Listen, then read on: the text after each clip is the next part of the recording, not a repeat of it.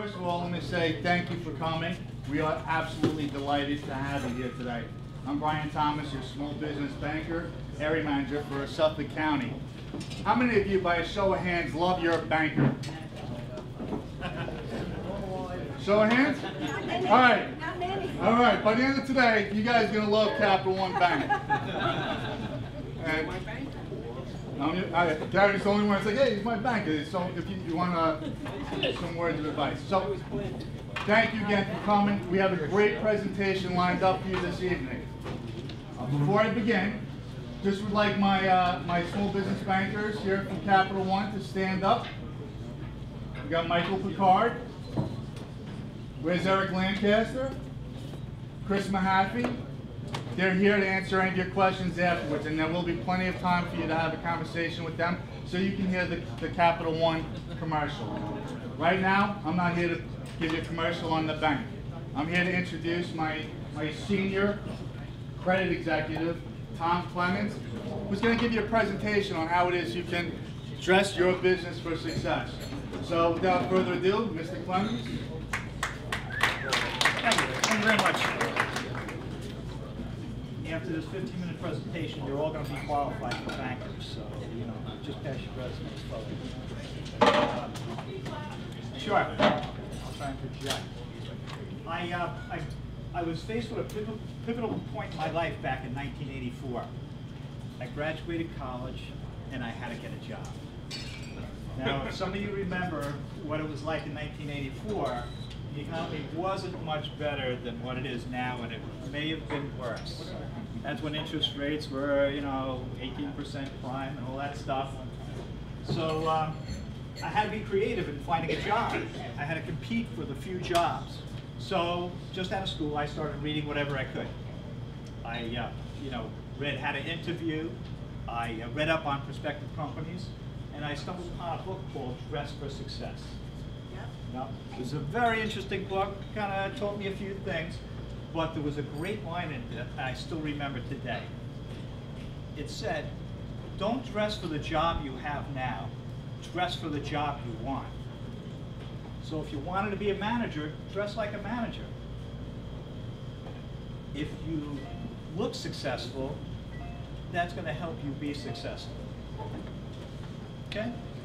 So let's fast forward 20-something odd years later. I look back, I reflect every now and then to see why some of the small businesses I see don't get approved for the loans that they need to help grow their business. And it's usually pretty much the same things. They're not showing stable profitability, enough cash flow to pay for the loan that they're requesting. Or two, there's no equity in the business, so they're very leveraged. Or three, poor credit. Right? Now I'm thinking, these aren't bad companies, these aren't bad people. It's just they're not dressing for where they want to be. They're just thinking about their business today.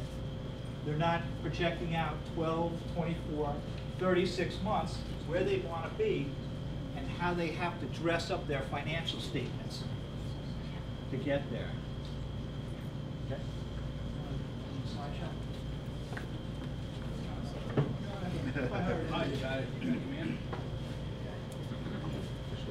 Key ratios that the banks look for: business debt service coverage, business leverage, personal debt to income, personal leverage. Okay? Business debt coverage is one of the big ones. Is there enough cash flow in the business? Now, in this world of sub-S corporations, a lot of people take all the money out of the business.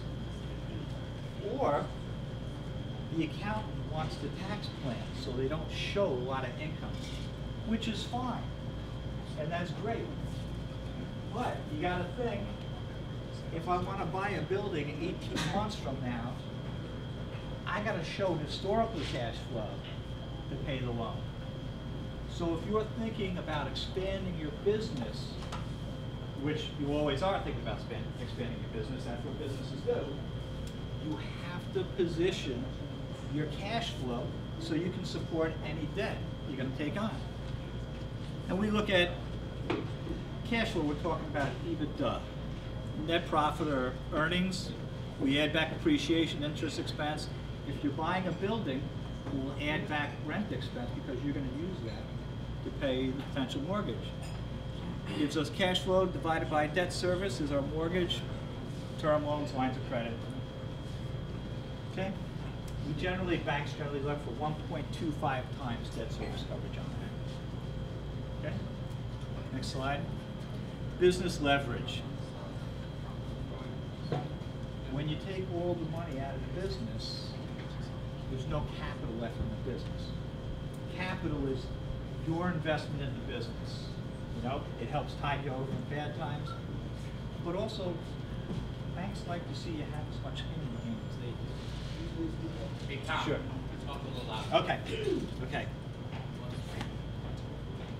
So when we look at business leverage, we look at total liabilities divided by equity, and we'll add back officer loans, subordinated debt.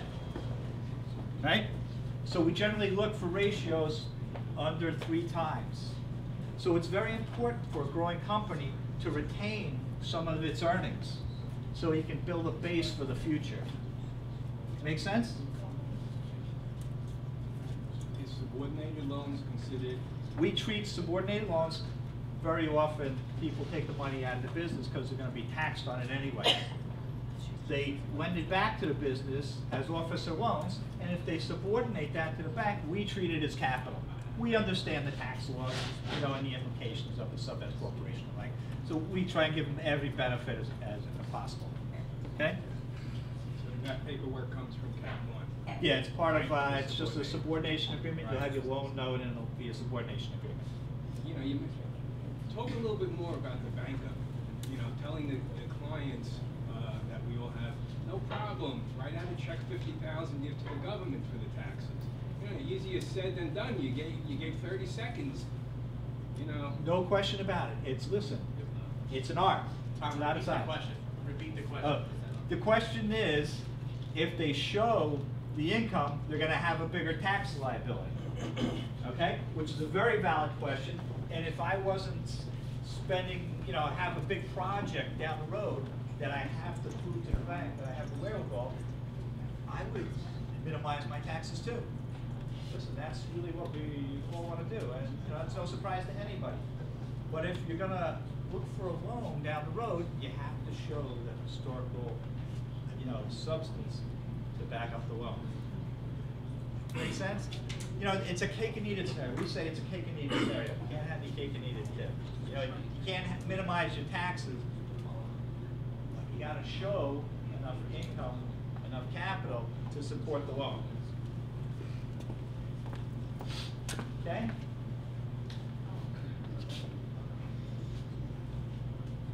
Personal debt to income ratio. We also look at that because we're talking about sub-S corporations.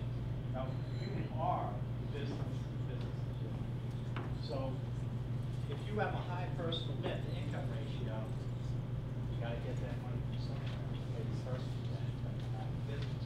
So it could impede business's ability to borrow. So you got to keep an eye on both. Right? Generally, we look for 40% personal debt to income ratio. Okay? We look at it if there's excess cash in the business, go for personal debt, that's fine. If there's excess personal cash flow, we would add it back to the business if the business is tight. So, you know, we're in business to make loans, so we try and make it for okay? Personal credit, business credit.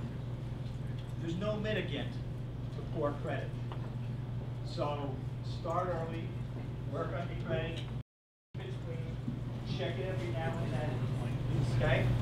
You see any discrepancies on it, have that taken care of as quickly as possible. If you have any judgments, it's not gonna kill your possibility of getting a loan.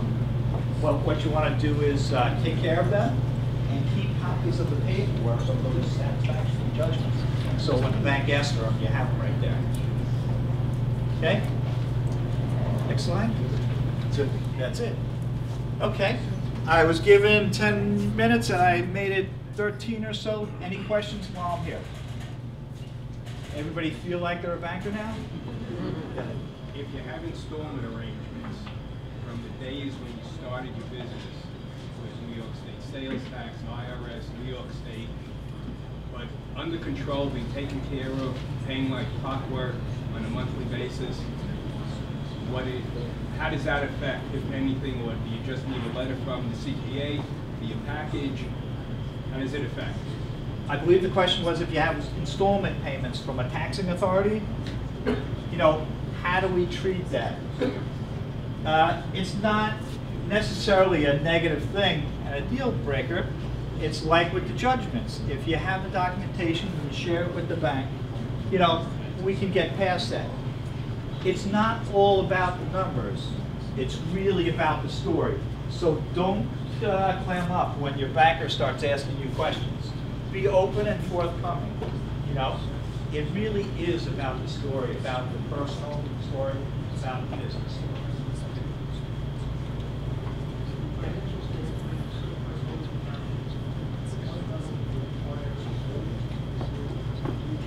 Good question. I'm in this. I'm sorry. What quality of statements and at what threshold of the loan do you require? Now, again, that's kind of a gray area. Try and be flexible. In small business, we don't see a lot of audit level statements unless they're not-for-profits. Okay, we see a lot of tax returns compiled and, you know, maybe review level statements.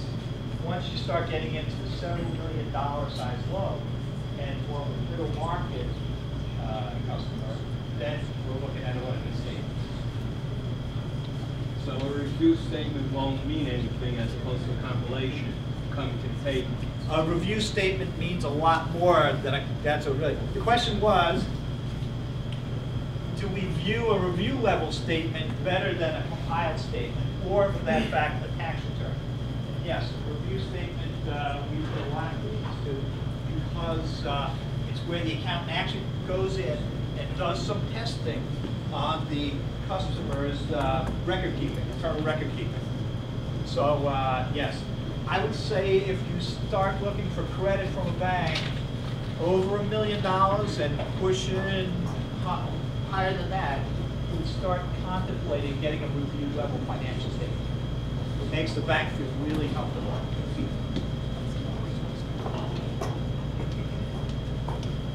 Any other questions? Excellent. Thank you, Tom. Appreciate it.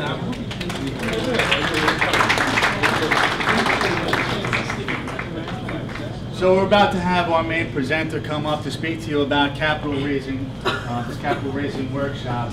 Before I do, I just wanted to say thank you to Mr. Minerva, who is our market sales exec. He's the gentleman that has allowed me to go out there and partner with the small business community hosting functions like this so that we can differentiate ourselves from some of those other banks out there that you may be with. So thank you, Mr. Minerva. I appreciate it. Now I have to read a little bit of a bio here, so bear with me. I know him very well, and I was just at a recent workshop where he was fantastic. He's with BizGro Partners, and he's had 13 years experience as a principal agent, intermediary, mediator, and supervisor of substantial negotiated transactions. He has been involved in several hundred business deals of all types, has intensely studied negotiations, mergers and acquisitions, and capital raising as a discipline, and used this knowledge to survive and prosper as an entrepreneur who started at the young age of 22. Can you say how old you are now, Julio, or is that on? It seems like it's not much older, but I promise you when he speaks, you'll feel like he's significantly higher than that. Is the CEO and one of the founders of BizGro Partners, a company that assists small and medium-sized businesses grow, expand, and transition either by increasing their sales or executing strategic deals that can lead to accelerated growth. JC, along with his partner Marty Hockenberg and Sam Maldonado, have been individually responsible for raising millions of dollars in equity and debt financing throughout their business careers on behalf of privately held companies in the private space. And with that, JC.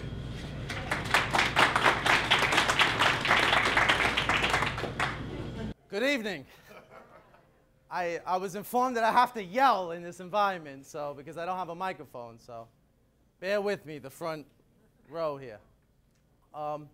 In terms of my age, I have a colleague who has time and time again has told me that he has shoes older than me. That's Arnie over there. Arnie, your hand. Arnie, I just want to tell you that's inspiring. That's it. You look better in your shoes. Well, hopefully my shoes are not my age. His shoes are good. That's it. Well, and I tell you, Arnie, the one thing when you tell me that, you know, you have shoes older than me, sometimes I think that you haven't been shopping in a long time. There you go. All right, real quick, you know, sometimes when we do these little workshops, I become like a little bit of a research junkie because, you know, although all the information I'm going to share with you today is very practical in nature, meaning we've done it, we continue to do it, we have knowledge of it, I become a research junkie.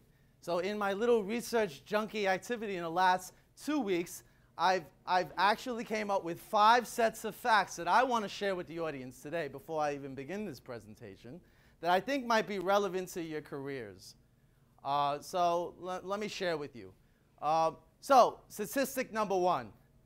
I still learned, and you might know, and what I want is I want feedback from the audience, whether you knew what I'm talking about or whether what I'm saying is a little surprising to you. And I'm going to ask the audience. I'm going to pose this question to the audience. So, 1, 9 out of 10 businesses fail within 7 years.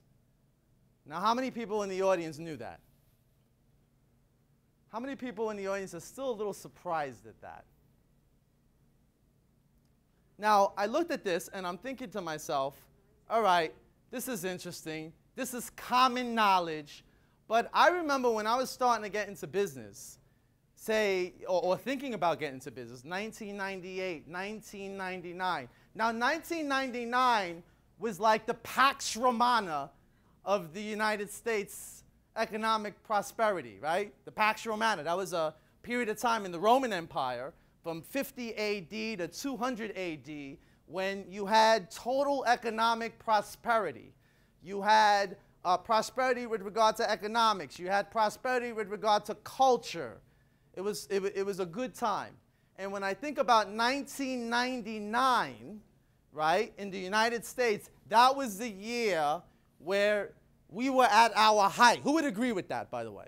Who would agree 1999, very good time to be in business, right? But I remember when I got started and I was studying statistics with regard to small business ownership, that back then, 9 out of 10 businesses failed within 7 years too. That even during our height of prosperity, 9 out of 10 businesses failed, even in 1999. So much for the economy, right? Now 2013, same statistics. So even though I knew the statistics, I compared it to 1999. Very interesting. All right, statistic number 2. I want to get a little feedback for the audience. 3% of all small businesses reach $1 million in revenue. And to add to that, 0.06% of all businesses in the United States of America reach $5 million in revenue.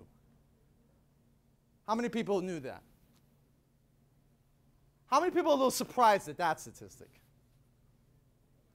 Right? Pretty interesting, right? All right. Number 3. 5%. 5% of all businesses that engage in the capital raising process procure $1 for their venture? $1. Out of the audience, how many people knew that? Out of the audience, how many people was a little surprised at that statistic? Look at that. How about this? Part of what we're going to talk about today is why. There's reasons for that. There are actual reasons for that. I'm going to talk a little bit about why that actually is. That's a real statistic, by the way. All right, number 4. All right, now this is a little interesting to me. 10 years from now, $10 trillion of wealth will be passed on to baby boomer women. Look at some of the men in the audience questioning who they married. $10 trillion passed off to baby boomer women. Who in the audience knows why? Wait, I got it. Huh? You outlive the men are all going to die. And there are some exceptions to the rule. This is very helpful for capital raising. Look at the women in the room. We should be developing business plans for them. All right, and number 5, and this is actually true, 30%, 1 out of 3 of all human beings are dumb and moronic.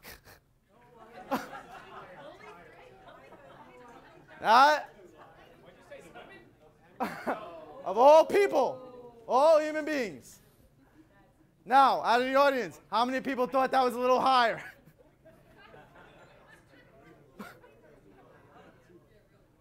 Now, a lot of these statistics can be tested with Google. You can just Google and test me. See how valid these statistics are. But in that last statistic, I don't think you even need to do a Google.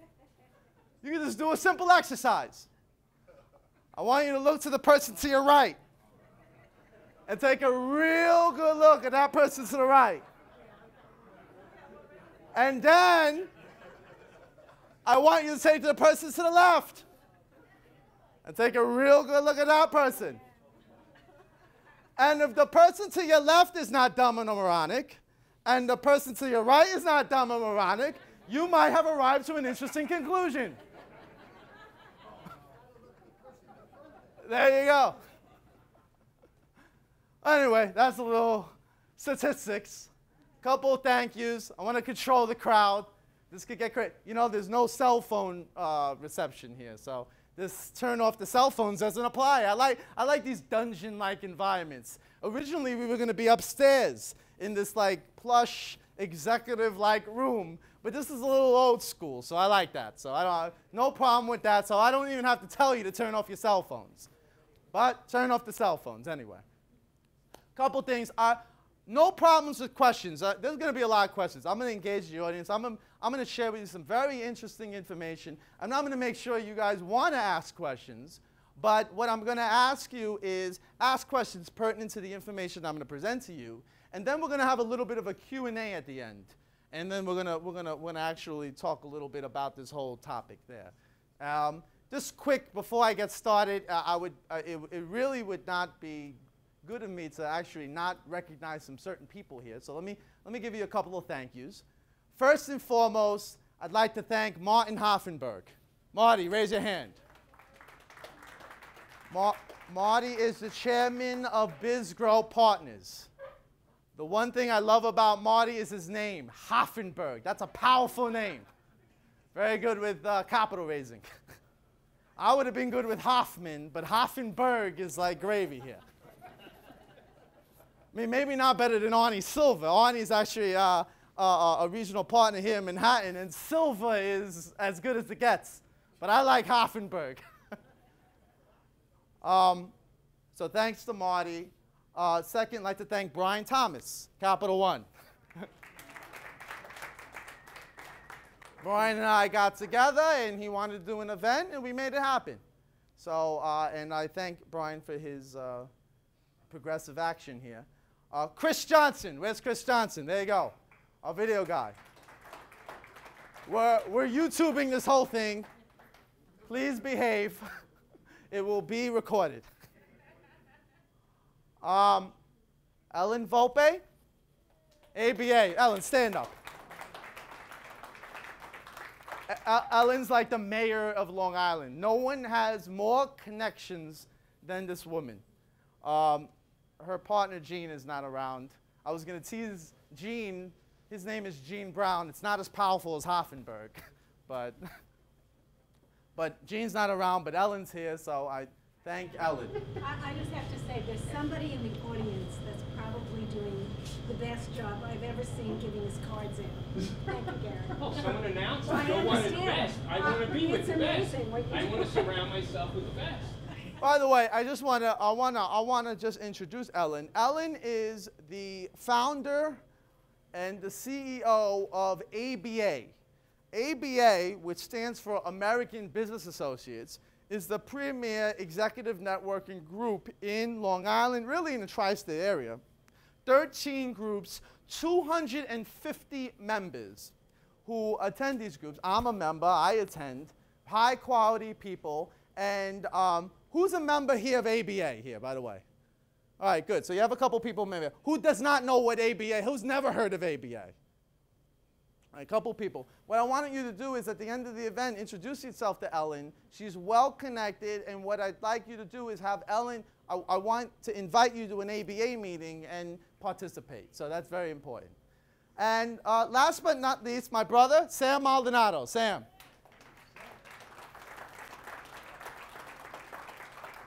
If you got bombarded with emails, it's his fault. He put it all together, and part of the reason why everyone's here. So that's some thank yous. Let's now go into the program. I want to talk to you a little bit about what we're going to talk about. We're going to talk about 4 topics, four parts of this program, and I'm going to go into it fairly quickly. This is just really an introduction. Capital raising, by the way, is a complex subject, so it's not something that you're going to cover in an hour and a half. But hopefully what I could do is share with you some information, some ideas, so that we could build a relationship. And more importantly, you get some ideas where maybe you could implement or start looking to research a little bit more intensely. First thing I want to talk about is, why is it important to be a capital raiser or someone who understands the capital raising process? Now, show of hands. Who here owns a business? You're an entrepreneur. You own a business. Why is capital raising important for you? Well, capital raising might be the single most important skill that you can possibly have. Capital raising it encompasses sales, marketing, deal-making capabilities that enables you to fund your company. Very important. So that's one. Now, I want to also, who here is an advisor to entrepreneurs? You're a coach. You're an attorney. You're someone who's an advisor to entrepreneurs. Bankers. There you go, bankers. You're even allowed in this topic. A lot of people were scared of this whole banking presentation in the beginning. Here's the thing with advisors. Here's the thing I want to present to you, this idea. If you understand the capital raising process, this actually enables you to network more effectively. Because if your clients need money, or they're trying to grow, or they want access to funds, and you're the person that actually presents them the opportunity, the esteem in your client's eyes actually rises because you are able to make that high-level connection. That's a different level of networking. So, even if you look at yourself as an entrepreneur, you want to raise money, if you're someone who just sees themselves as a networker, as a connector, well, this kind of, the concept of capital raising is really probably the ultimate level of networking. Because if I'm an entrepreneur and you introduce me to money, now I'm going to look at you a little differently. I'm going to look at you as, here's my advisor, and in addition to the core service you're providing me, you're actually opening up doors for me. So that's a different level. Second thing that I want to talk about is I want to talk about the truths regarding capital raising. And we talked about 5%. Who was surprised with that, by the way? 5%. Just want to get another hand. 5%. Surprising statistic. Well, I'm going to reveal the truths of capital raising that actually will give you some awareness of why that is. And we're going to now develop some strategies to try to get funding for your company. I'm going to share with you, third thing I'm going to share with you is there's a new paradigm for capital raising. It's new. It started to develop at the end of 2008, beginning of 2009. Companies, in light of the elimination of banks, private equity, angel investing, the elimination of those kinds of entities in small business actually gave rise to a new paradigm in capital raising. A whole new entire paradigm, and I want to share that with you. We're going to talk about that. And finally, and I'm going to talk to you about really the best friend to small business. The part that you don't know, the part that most people don't know. I've engaged in conversations with lots of entrepreneurs, attorneys, accountants. It's been something I've been studying for years. It's been something that's bewildered me for years. And what we're going to talk about is a little bit about Regulation D, the secret of small business, the best friend of small business. And we're going to talk about how the Jobs Act, crowdfunding, has actually even made that Regulation D even more attractive, but also have made it a little bit more difficult. And we'll talk a little bit about that as well. So let's get into the program. So, why is it important to be a capital raiser? I want a little feedback from the audience. What's the importance of having the skill from the audience?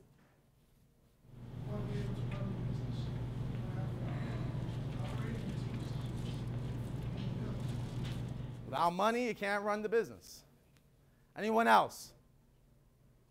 Take advantage of opportunities. Opportunities. So if you have capital, maybe you could take advantage of more opportunities. Who else could tell me why is it important to be a capital raiser? You're going to increase wealth for humanity. An increase what? You can increase wealth for humanity by knowing how to do that for everyone. You make a good set. Justin, right? Yep. It's a rare skill. We just talked about 5% of businesses know how to do it. It's a rare skill. Most people don't know how to raise money. I'm going to talk to you a little bit later on about how most people who are going about it are doing it illegally. And that's going to ruffle some feathers. Most people who actually go about raising money do it illegally. Right? We'll talk about that. And we're going to also talk about how trying to go about doing it illegally actually prevents you from raising funds.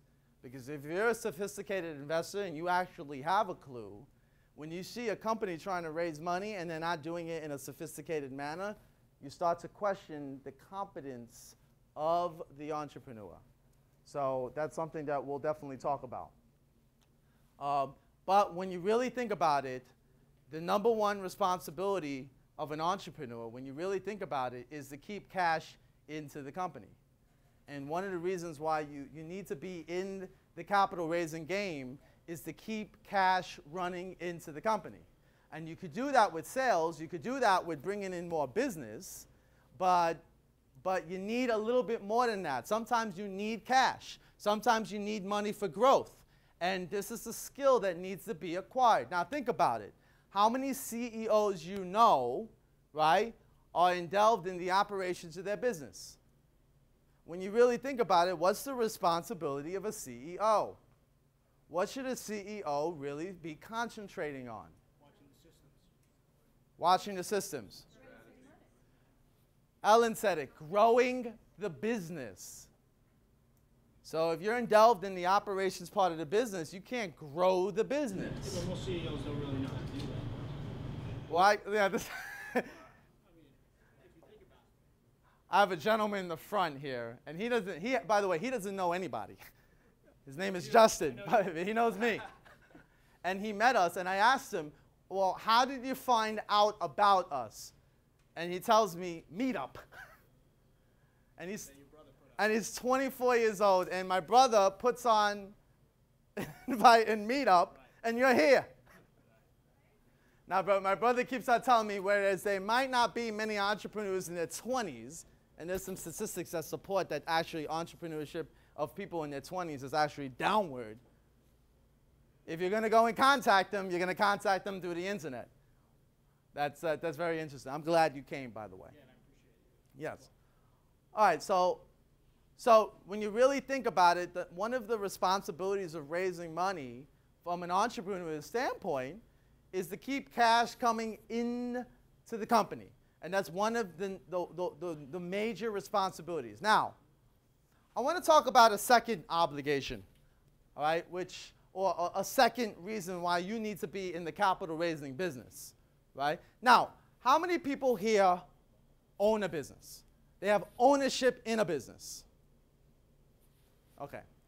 How many people here own multiple businesses? Okay, so you have multiple businesses. If you want to own multiple businesses, one of the ways you could acquire ownership in a company is to simply be a capital raiser. If you bring money to the table, then you're able to actually own a business. Now, I don't know if Arnie's here. Arnie, Arnie. All right, Arnie, and I didn't tell him I was going to do this, but but this is interesting because I think a gentleman of this stature needs to share his experience. Arnie started with nothing. He was a school teacher, right? It's not nothing, but it's something. He was a gym teacher. There you go. He decided that one day he was going to open up a Burger King. So he opened up a Burger King. And as you stated, right, you used your own resources to open up that Burger King, his own money. And he had a store. And this was Burger King in the 1970s. This is not Burger King today. This is Burger King in the 1970s, which is a different time period, right? So then Arnie, at some point, says, you know what? I want to open up more stores. Now, if he opens up more stores, right, that's additional businesses, additional locations with additional revenue, additional expenses. So what does Arnie do? Arnie, did you use any of your money? Never to this day. Never to this day. He also opened up a Fridays using the same kind of methodology, and he raised the money. Now, Arnie at this point demonstrated the competence to actually operate a store. But Arnie took it a step further by actually opening up 6 additional stores using other people's money. Now, Arnie, in raising other people's money, right, did you acquire ownership in those stores? Absolutely. How much ownership? 50%. So Arnie acquired 50% ownership in 6 additional stores in addition to the original Burger King that he opened up using his additional money. Now, Arnie, you raised the money, right? From several investors. One major one and then a couple after ones, right? So the point I'm trying to impress upon you is that the skill of raising money actually enables you to acquire ownership.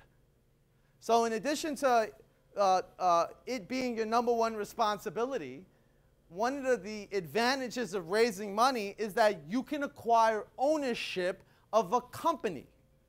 It's one of the few skills that that enables you to acquire ownership of a company. And in Arnie's case, right, now people don't understand. They hear 6 Burger Kings or 7 Burger Kings, right, and they think it's one company. It's not really one company, right? It's 7 different companies. 7 different corporate entities. 7 different corporate entities, 7 different financial statements, 7 different income and expense statements, 7 different forms of profit, right? So it's almost like 7 different companies, but your capital raising capability acquired ownership in 6 companies without a single dime, correct? So, And I can buy shoes for that. that's it. So, what's the point? The point is that capital raising enables you to acquire ownership. Now, think about how you could acquire ownership in a company. You could, 1, use your own money. 2, sometimes you have a technical skill that is really important to the business. Maybe you're an engineer. Maybe it's in the accounting space. Maybe it's in the technology space. And because of that labor, you're able to acquire some ownership, right? But nothing beats capital raising. Nothing. Now, it's the fastest way to get ownership, but it's a skill that's really rare. And we're going to talk about that. All right? So, all right, let's talk about the 3 truths of raising money. The 3 truths. All right, the first truth is, and this is, the 3 truths, by the way, reveal why only 5% are successful in raising money. And some of it is mental and some of it is technical. So let's talk about why. First and foremost, capital raising is first and foremost a sales and marketing activity. If you're weak in sales, you're weak in marketing, and you can't make a deal, you're bad in negotiations, this game is not for you. I'm sorry, it just isn't. So if you don't know how to sell, if you don't see yourself as a salesperson, if you don't see yourself as a marketer, and if you don't see yourself as a negotiator, you're not going to be able to raise money. Because no investor is going to believe in you. No investor is going to invest in you. Because guess what? When you raise money, the first person that you sell, the first thing that you sell is yourself. Forget the product, forget the service. The first thing that people have to believe in is you. And if you can't sell yourself, you're not going to raise any money.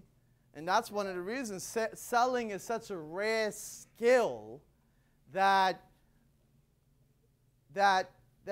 part of the reason that prevents people from actually able to get funded. I mean, in the beginning, there was a little presentation by Capital One, right, about dressing for success. Well, I guess what they were impressing upon the audience is that part of even getting a bank to make a commitment to you is looking good, looking the part, looking like a professional. And that's part of the selling process. So I think it's important to understand that capital raising is a marketing and sales activity first and foremost. And without those skills, without making a commitment to developing those skills, you don't have to be a natural-born salesperson, but you need to be competent and you need to be fluent in the area of marketing and sales in order to actually be able to raise money effectively. So that's one important part. The second important part is, now this is a little subtle. This is really tough for people to understand. I don't know. It's like kind of like a contradiction in terms. So let me try to explain this. You should never raise money when you need it. Brian, Capital One, don't you throw plenty of emails and you make calls to people and lend them money to people who essentially don't need your money? All the time. Why is that? Because they're preparing themselves for the future. And there might be another reason for why you solicit people who don't need your money. Well, we make money on it. You make money on it, and also they can pay you back. Yeah, they know how to manage it. They know how to manage it. All right? So essentially, when you think about it, investors and banks and lenders invest money in people all the time who essentially don't need the money. Yet most people engage in capital raising when what? When they need the money. And what I'm going to impress upon you is that you should never, ever, ever, ever raise money when you need it. Now, how do I promote this? Because this might not even make sense. Part of this might not even make sense. Well, what do you mean?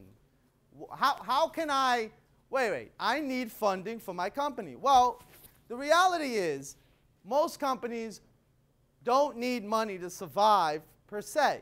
How many times? Who here started a business, right, with no money? Who here operated their business with no investor? They did it themselves. When you think about it, most businesses are usually able to get by without capital. So when you have a business who's trying to raise money when they need it, you're only going to attract opportunists. You're only going to attract people who want to take advantage of you and who want to take control and want to negotiate majority shares of stock with you. Because if you need them, right, they start to question your competence as an entrepreneur. It's a subtlety. And that's something that it's a truism. Finally, when you raise money, you can't raise money around a product or service. You need to raise money around a business model that makes money. Because think about it. What are investors looking for? Feedback from the audience. What do investors ultimately want? A return. Think about it. A return. Do they care about your product? Or do they care about the money that will come back to them? They care about the return. So think about it. What do lenders, what do investors want? They want, and I'm going to also impress upon you this. They not only want a return on capital, think about what most investors are really concerned about. What are they really concerned about? Think about what investors really concerned. I mean, Mel Bloom, right? I want to introduce you to the audience. And I like to introduce fascinating people. So if I introduce you, that means I really think you're fascinating. Mel Bloom is an inventor / entrepreneur, right? Is that a proper description for you? All right. Mel has invented dozens of products that you've raised money successfully, right? 24 patents, all right? Now, Mel, and you've raised money successfully. Your experience.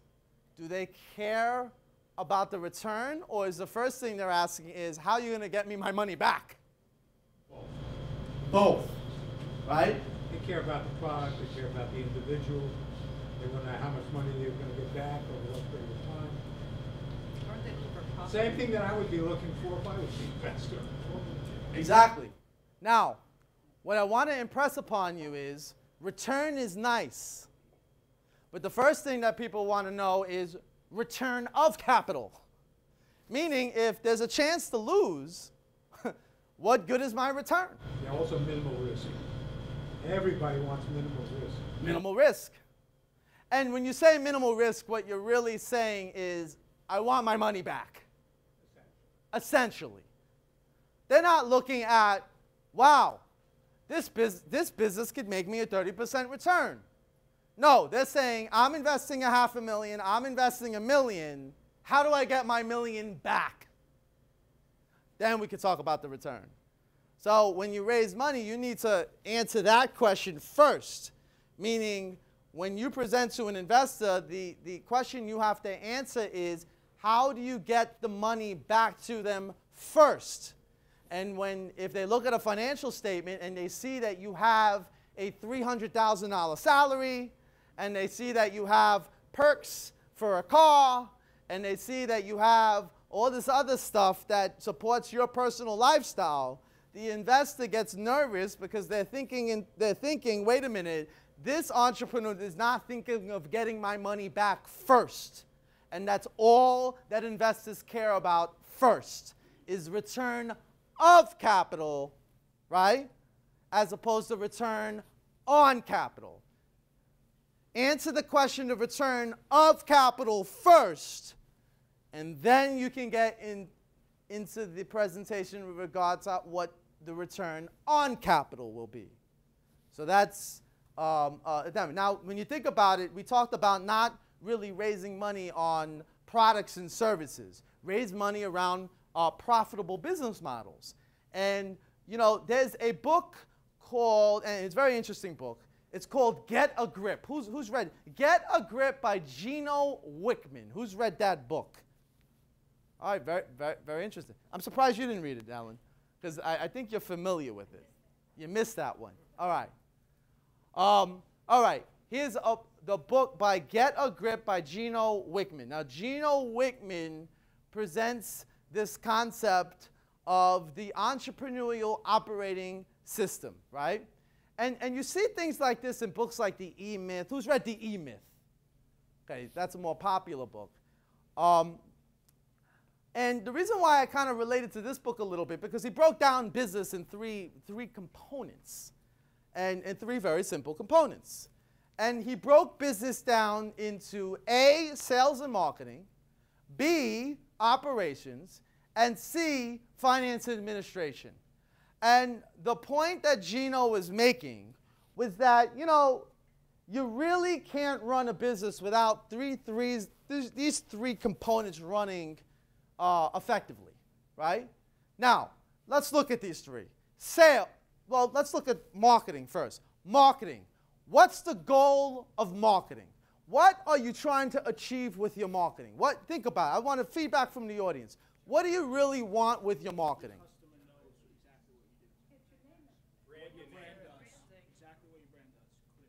You want your customer to know who you are. You get your name out. Who else? Any? Okay, a little return on investment. Customer base. Build a customer base.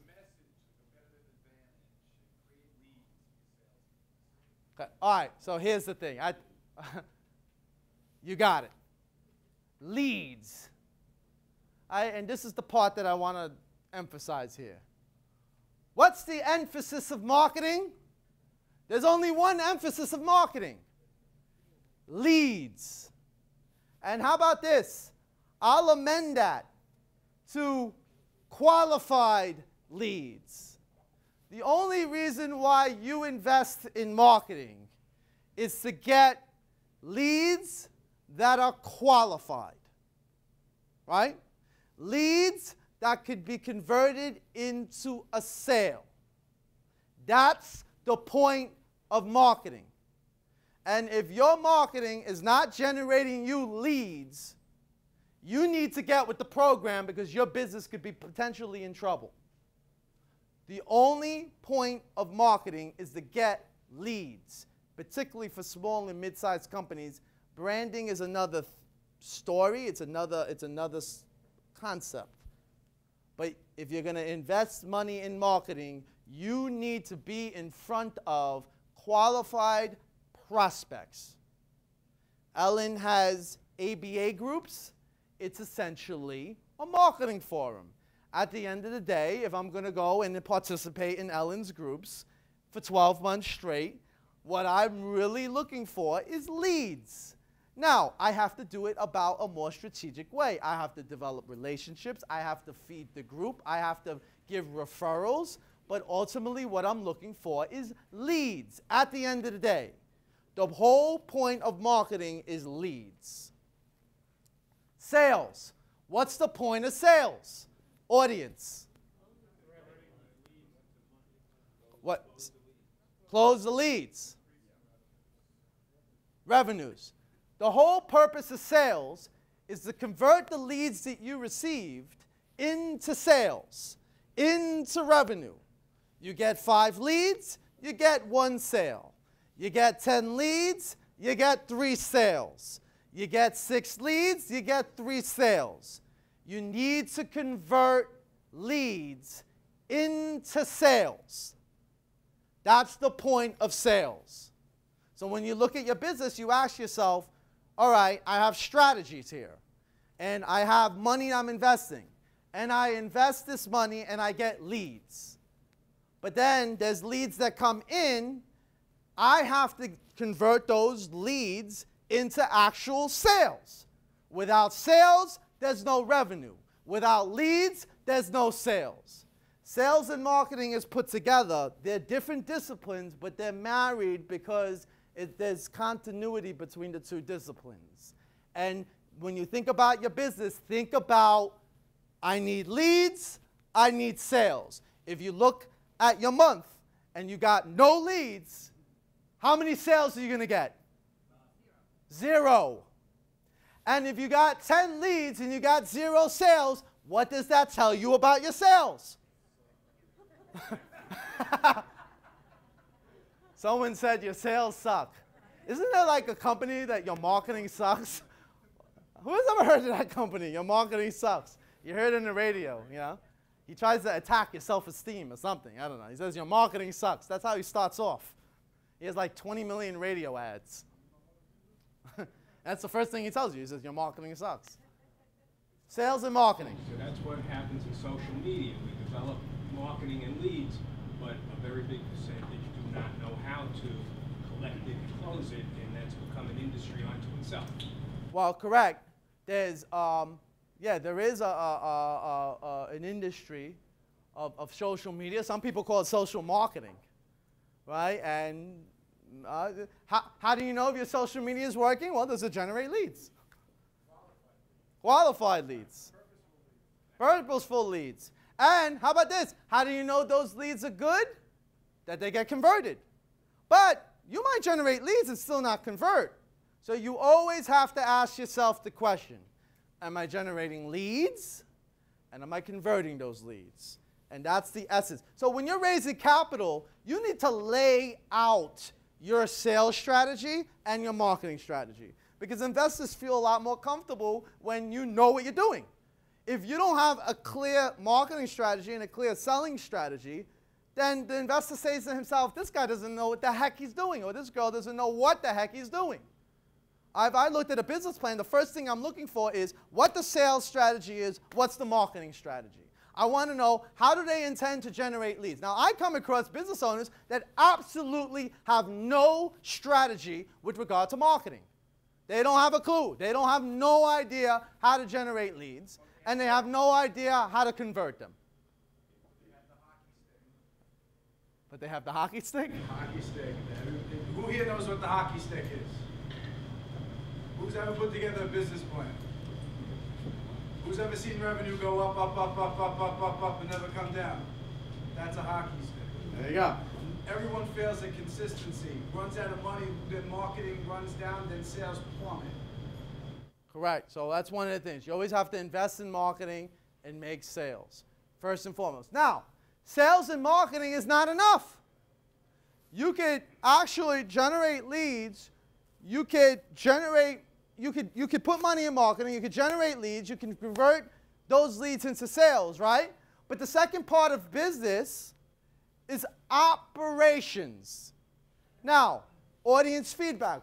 What's the real goal of operations? Think about it. What is the goal of your operation? Huh? Customer satisfaction. Any other feedback? Support. Organization.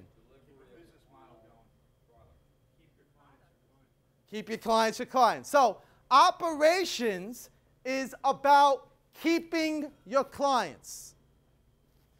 Keeping your clients. And here's a little secret. Retention of clients equals profit. If you keep clients, and clients keep on coming in, and you keep them, the clients you keep produce what? Your profit. Retention of clients equals profit. And your operations has to be aimed towards keeping clients. You get the client, yes? Profit is another story. Revenue is what you get. Whether or not you make profit depends on your cost. Well, we're going to talk about that, all right? But in general, assuming that your cost structure is well put together, right? The goal of operations is to keep clients. The more clients you keep, the better. Dano, raise your hand. want to introduce Dano. Very interesting character. Dano is, and you like being an interesting character. Dano actually has a business that's an entrepreneurial school. Meaning he's teaching how to operate and run businesses effectively, right? All the skills associated. He has a school here in Melville, right? And if you enroll a student, right, and they pay your tuition, if you stay in touch with them and they continue to pay you, isn't that pure profit? Pure revenue. No, pure profit, not pure revenue. They have operation costs. Depends on your, against cost, you're gonna get into it. Against cost, but assuming, wait, here's the idea I want to share with you. Assuming you're investing in marketing, and assuming you're converting a lot of those leads into sales, and new business is coming in, if you retain customers you've procured in the past, at some point, though, that retention equals profit, pure profit, so long as your cost structure is in order. Retention of clients equals profit, and that's the goal of operations, and that's what investors want to see. They want to see systems in place, strategies in place for you to keep your customers happy and so that they can keep on coming back. Third step of business, finance administration. I think that's what you were talking about, Steve. Finance administration. You're managing the monies, right?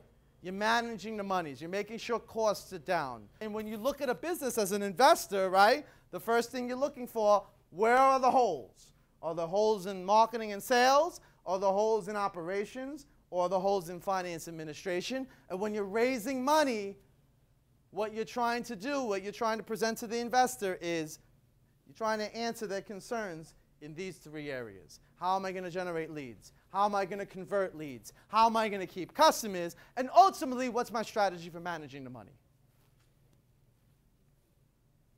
All right, so that's truths of that's and that's the reason why a lot of businesses fail at raising money. They don't understand it. They don't understand the process. All right? Now, a little later on, I'm going to describe why most businesses actually go about raising money illegally. And we're going to talk about that. Now, let's talk about the new paradigm that actually developed in 2008. Now, 2008. Who remembers 2008? Who had businesses that got affected by what happened in 2008? Who personally actually felt trauma in 2008, 2009 from a business standpoint? So it's very interesting. You know, people share their experiences. 2008 was a tough time. And a lot of the problems in 2008 was related to money access. And it was a time where banks stopped. Banks just cut their lines of credit. A lot of businesses relied on their lines of credit from banks. They relied on lines of credit from banks to buy inventory so that they can sell the inventory to customers. And banks just said, you know what, we're not going to give you that line. And a lot of businesses got cut even though they were on good terms. They were paying, they were up to par, they had good credit, the owners had good personal credit, the business had good credit, and all of a sudden the bank tells them, you know what, we had a $5 million line, and we're going to reduce that to a $1 million line. And that hurt business. So you had the elimination of banks, and that hurt a lot of businesses. That not only hurt a lot of businesses in their operations, that hurt a lot of businesses with regard to the growth of the business, right? Second, venture capital, private equity, angel investors, all these entities essentially disappeared. They disappeared. In the world of small business, they disappeared. Now, some of these entities continued with regard to larger corporate transactions. But when it comes to businesses doing $1 million in sales, and $5 million in sales, and $20 million in sales, and up to $50 and $60 and $70 million in sales, these businesses disappeared. Right? These entities disappeared. Except for the launch pad. The launch pad, explain that. Well, the Launchpad is a group in Mineola that are angels, and they have money. Well, that's a, hey, listen, there's always exceptions, right? I don't mean everyone disappeared. There's always exceptions, and that's good. And by the way, if you have a group or access to a group, I think you ought to promote that in this event, or introduce yourself to some people, and or talk to us, and we can talk to you. It's not mine. It's called the Launchpad. Like tomorrow night, they have a pitch night where 5 women-owned businesses are going to be pitching to investors capital. Okay. Is it Long Island? It's in Mineola. Mineola. Ellen, you've heard of this? Anybody that's interested, ask me. I'll give them the information. But it's not my group. I'll be going there. All right, excellent, good. Good information. The launch pad, right? Yes. And it's an angel group. Yeah. I don't know. It's an incubator? Yeah. We're going to talk about angels a little later on, and we'll talk about that. All right, so here's the new paradigm. I want to discuss the new paradigm. First paradigm, the concept of growth capital. I'm going to go get into that. What's growth capital? Growth capital is fairly expensive money that private investors, lenders, banks will lend you. Growth capital is money you get access to immediately, but it's expensive, typically. So if money's expensive, think about it. If money's expensive, where do you think you should invest that money if it's expensive? In the most secure place. You raise money that's expensive. It's 10%. It's 15%. It's 20%. Right? It's expensive. Meaning you're going to have to, and it's short term. And you're going to have to pay that money back, and you're going to have to give the investor money back. Right? But it's expensive. Now, we talked about the aspects of business: sales, marketing, operations, administration. What part of that business can give you the quickest return? Sales, marketing. So if you raise money, growth capital, expensive, where should you invest that money in? Sales or marketing? Of course. If you have the sales and marketing, maybe you're better off investing in administration and finance, cut your costs and make more profit out of the same revenue. Well, you can invest money in finance and administration, and you can cut costs, and you can produce profit. But the question is, what is your highest profit? What's the highest potential of return on investment? Is it sales and marketing, or is it in finance administration? Uh-huh. You need to invest in your operations, because if you're bringing in the new business and you want to maintain your clients and the clients that come in, you have to maintain those clients, right? If you're still investing in the sales and marketing and these clients are coming in, but your operations isn't growing and you're not investing in your operation, how are you maintaining that, which is giving you, like you said before, more profit? The problem is with growth capital, if you borrow money at a high interest and it's expensive, usually operations and finance administration won't give you the return that's necessary to cover the cost of capital. Your highest return on investment is always with marketing and sales. So if you get access to $100,000 and you have to pay a 20% return, right? Well, typically, investments in operation and investments in finance administration won't be able to cover the cost of that capital. Meaning, your best way to use that money is in sales and marketing. Now, what's growth capital? Growth capital, and this is this is access. Today, you could get access to growth capital anywhere. And if you don't know, just talk to us, and we'll tell you how to get growth capital. Actually, Louise. Where's Louise? Louise owns a company called RX Plus. And it's a specialty pharmacy business. And she services not only pharmacies in her immediate retail area, she actually services pharmacies all over the place, out of Queens and Long Island, everywhere. She's able to deliver prescription drugs and diabetic supplies to your front door. She has that kind of business, right? And she was able to use the concept of growth capital to keep herself in business, keep herself going forward, and drive revenue, all right? So let me describe, and we did this for her, right? Several times we got access, we got your money. BizGro's the best. I like that. There you go. There you go. She told me she's going to speak to the next event. So anyway, we've helped Louise get raise money, right? And one of the things that we did was we got her access to money when she needed it. When she needed to pour money into her business and grow her business, we always answered her. And how did we do it? Well, what's growth capital? Growth capital is money you could get access that it ranges from $25,000 to $250,000. And you usually get it within 3 days to like 2 weeks. You get it quick.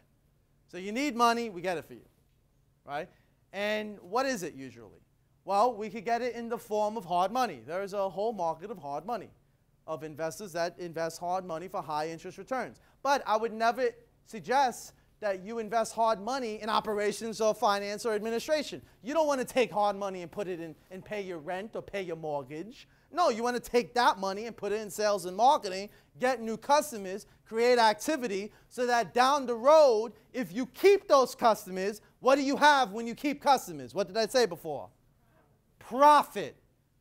If you keep customers, you get profit. That's the whole purpose of getting it. Not to, you want to break even on the initial raise, but you want to keep the customer and get profit. Right? So that's the whole point of hard money. There's bank lines. Brian, right? You approve a lot of bank lines. I think Capital One has a no-doc program, right? With no doc, if you have good credit, you get to get access to like $50,000. No financial statements, right? They don't check, they just check your credit. You have good credit, they give you $50,000. Right? A lot of owners who have pretty decent credit, they don't know that with their signature, they could get access to sums of money, whether it be $50,000 or $100,000 or $150,000. With their financial statement, they could often get access to more money, right? $50,000 is just with a signature. With a financial statement and good credit, they could get access to more money, right? Well, the question is, if you get access to that kind of money, what should you be doing with that money? Put it into sales. Put it into marketing. Put it into sales. Get new customers. Because the new customers will pay for the loan. And then when you keep the customers, what do you get? Profit. Money for operations. Huh? Money for operations. Money for operation. You're trying to trick me. If you put money, yes? Aren't you making an assumption that you're able to expand? Sometimes because of your physical plan, you can't expand. You need money to build, build a bigger space, rent a bigger office. Sometimes you're at capacity. That's the operation, that's the cost of operations. It depends where your business is at. Well, all right. A good point, a practical point was raised. I'm behind on rent. I have payroll this Friday. I have to survive, right? And now, Brian was nice enough to give me $100,000, right? I got $100,000 from Brian. So now the question is, I have payroll on Friday. Well, is payroll going to be $100,000? All right? It's payroll. I mean, the payroll is $100,000 for a week. You have a pretty high payroll. But you have a payroll? Potentially. Listen, here's the point. in most businesses, if you got access to capital, you can budget the money. You can take a portion. If you do have operational needs, you take a portion, you put it in operations, you survive, and you take the balance and you put it in sales and marketing. And again, what we're talking about is growth capital. Growth capital, from my standpoint, is lines of credit. It's hard money loans. There's another concept called cash advances. Actually, this is what we did with Louise, right? We've raised several cash advances. What's a cash advance? Cash advance actually takes factoring to another level. Instead of factoring your receivables, we factor your deposits. So if you have $100,000 a month, right, we could help you arrange a loan for 1 times that amount and get it to you in 3 days, 5 days. Right, Louise? We got your money quick. 2 days. All right, we got you the money. Because the lender is actually factoring the deposits. And we're not going to get into the mechanics of that kind of raise, but with $100,000 a month in revenue, we could get you $100,000 tomorrow. Now you have $100,000. Now the question is, what do you do with that $100,000? Actually, I have another question. Yes. At what cost? Oh, it's costly. If you're doing cash advances, that means you didn't like them, Brian. You said, no, we're not going to lend money to those people. We don't do that often. That's when you're desperate, right? Yes. The comment was when you're desperate. Basically, I give cash advance on credit card receipts. Well, there is a cash advance to credit card. Yeah, but that's like when you're desperate because the rates are very high. Also, I have asset-based lending, which is usually much easier based on if you have assets to collateral. All right, I want to present an idea. It's desperate if you're paying your rent. It's not desperate if you're investing that money in a marketing campaign. That's going to lead to revenue. All right, so it's desperate if you're paying the mortgage, if you're surviving, if you're drowning, and now you need to survive. All right, but it's not desperate if you're investing in marketing. Or going out to dinner. You know, one thing I didn't hear you mention is the difference between the cost of retaining a customer and getting a new customer. Because there is still a cost of retaining a customer. Okay, and I'm finding the most successful companies that I'm looking to work with have a distribution system that ties together all 3 elements into a profit-making machine. So that, for example, their employees are the best customers. And their employees bring in more customers because nothing duplicates better than success. Right. So, you know, when I see segmenting out the sales and marketing from the operations, that concerns me because if you've got good operations, you're making more sales. And if you've got good sales, your operations and your salespeople, everything's working together in a synergistic way. Well, that's the point. You know, I'm just saying, The three, no. The 3 feed one another. You bring in leads, and what do you do with the leads? Convert to sales. You convert them to sales. Then you have the customer. Now what do you want to do with the customer? You keep them. Now, Steve, right? What do you do with the money? Or what do you do with the costs? You keep costs what? You keep costs down. You keep costs down. So now you have these 3 components working in unison. And that was the part. So but when we're talking about growth capital, we're talking about capital that's expensive. So if you're going to get access to $100,000 or $200,000 in 5 days, in 3 days, then where do you want to put the money in? Where's the highest return on investment? It's in sales and marketing. Because if you can invest it in sales and marketing and get 3 more clients, 5 more clients, 10 more clients, that you have a better chance of the cost of that capital being covered by sales and marketing than any one of the 3 aspects of business. That's what the general business. That's still not addressing the basic issue, the cost of keeping a customer versus a customer. The cost of keeping a customer is always less than getting a new customer. That's not the point. If you get access to growth capital, you're not going to put it in keeping in customers because it doesn't make any sense. Because it's different categories. You're talking apples and oranges. You understand? You always want to keep customers because that's the key to your profit. But it might also be an investment into a piece of machinery that will get your production up or keep the cost down. It might be a computer system that does something practical to improve your business. Well, there are times where you do that, but when you're talking about a cash advance, it's a high risk situation, right? So you can't bank on operations or cutting some operation costs, being able to cover the cost of the capital. So you want to put it in sales and marketing. And you talked about if you're using that money to pay the rent, you're desperate. But if you're using that money to go and get 10 new customers or 15 new customers, that's a more effective use of that money. Usually you're desperate if you're going for the cash advances, such as government, federal government closing down, and all the companies that had contracts with them, their cash flow stopped, and they were waiting to use if they had to cash advances. Let me try to address an issue here. What did we talk about the number one responsibility of an entrepreneur being? What did we talk about? Growing the bit or keeping cash into the company. That's what we talked about, right? It's not desperate. You're doing your job.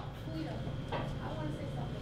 They have raised money for me, BizGro credit, for almost 6 months to grow my business. It's not desperate, because today I'm sitting on $500,000, more than I was sitting on before, and thanks to the cash advances. So everybody has a different outlook on it, and they use it for different things. But I have to say, thank you to the 3 gentlemen from BizGro, has helped me grow and get 10 more doctor's offices that grew my business to $500,000. So I say thank you. It's not desperate. There you go. And Louise, by the way, we raised money for Louise to buy out her partner. And how much money did you put up of your own money? Zero. All right? So the point being is that I guess what we're talking about is get these words desperate out of your mind. If you own a business, your number one responsibility is to keep cash into your company. All right? And if you can get cash into your company, your job is now to take the cash and produce a profit with the cash that you've raised. And that's where your focus should be. It shouldn't be on whether you're desperate or not. All right? You shouldn't be paying attention to the costs. You should be paying attention to the return and what you do with the money. Because typically, once you're past the Brian phase, right, the Capital One phase, where they'll say, hey, we like you, we'll give you a line. If they say no to you, you have to go to other options. You're an entrepreneur. You need to bring cash into the company. And whether you get equity financing or debt financing, typically it's expensive. But the cost of it means nothing if you can produce a profit with it. And that's the point of raising money, is to produce profits with the dollar today as opposed to getting a dollar tomorrow. Let's now talk about some secrets here. Now we're going to talk about some real deal stuff. You know, we talked about some basics and some fundamentals. Now we're going to talk about some big boy or big girl strategies here. If you're playing these strategies, you're a big girl and you're a big boy. All right, so we talked about growth, the new paradigm. And one part of the new paradigm is growth capital. There are places you can go and get money right away. You get $50,000, you get $25,000, you get $150,000. As we have a client, Louise, RS Plus, right, where we just, on an ongoing basis, got her money. And now, because of that velocity of money, she's in a very strong cash positive position because she utilized the money properly, right? That's what happened, right? So that was the first paradigm. Second paradigm is now we're going to talk about raising money around deals. Raising money around deals. One of the reasons why businesses are not successful at raising money is that they don't raise money around deals. And what's a deal? A deal is actually a transaction that makes and produces income. So if I'm an investor and I invest X dollars, I invest $500,000, I invest $1 million, and it produces $100,000 or $200,000 or $300,000 back to me, right? Then I get a return on an investment, and I have a more tangible. My analysis of that situation is more tangible because there's a deal, All right, and that's, so one of the mistakes that businesses make is they're always trying to raise money for the business. I want to raise money because I'm going to put more money in operations. I'm going to raise money because I'm going to decrease costs, right? We already talked about putting money in marketing, but the second thing you could do is put money in deals. Put and invest money in deals because deals produce money, right? So one part of this equation is business acquisitions. A business can acquire other companies. And it's one of the most effective ways to grow a business, right? Rather than go and chasing customers, new customers, and growing 10% or 15% or 5% a year, getting new customers, you can go and make an acquisition of a business that's either in your industry or maybe it's complementary to your business, and you could grow your business by 20%, 30%, 40%, maybe in some cases double your business, maybe in some cases triple and quadruple your business. So that's a different kind of capital raise. And I guess the question becomes, if business acquisitions is so lucrative, what prevents business people from actually doing it? And I want to get a little feedback from the audience. Lack of knowledge. What? They don't know how to. Any other feedback? They don't have to. They don't have to know how to do it particularly themselves. They have to be able to reach out. They People don't know like about yourself. it. They know about it. They just don't know about acquisitions. Acquisitions, yes. There's no guarantee an acquisition's going to succeed and it can be diluted. You don't have the right contacts either in specific industries that you want to acquire a business. Correct. You have to work at it like anything else. Like anything else. Deep pockets too, you need money. All right. So that's a good point. So let's talk about this. That's 2 points I want to talk. Well, he talked about you need deep pockets. So there's a couple of points. There's 2 points I want to bring up with regard to business acquisitions. It's very important. One is the myth that you don't need to know what you're doing. You better know what you're doing. This is a sport that you better do research on, you better study it, you better know it. Marty and I are actually working on a couple of deals, right? One of the things that benefit Marty and I is our collective experience, right? We're not newbies. We're not new to the game. We know all the rules. And right, there's some new things we're learning too as we're going through the process. We're actually in processes of acquiring a couple of companies. But what's very interesting about this is even with our collective experience, we have some new things we're learning. This is a sport you have to study. But if you study it and you get good at it, and it's a discipline that you master, wow, it's such an explosive business growth strategy. But you have to study it. You have to know it. You have to invest time in knowing all the intricacies associated with it. So one of the things I want to impress upon is that when it comes to business acquisitions, you need to know what you're doing so you can manage the other people around you. You can manage the attorneys. You can manage the accountants. You can manage the seller, the buyer, the lender, the investors. You need to know what you're doing. Now, there's a second point that was made. Larry, right? Yeah.